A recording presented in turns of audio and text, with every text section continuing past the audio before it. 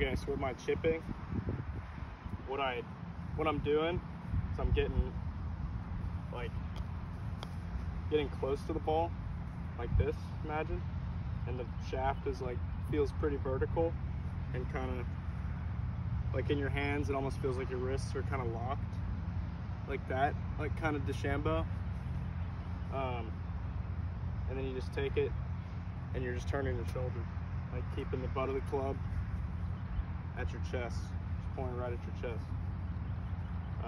And then the toe is making contact with the ground, so you're just not digging at all. I set up a little, kind of aim a little left and pull it.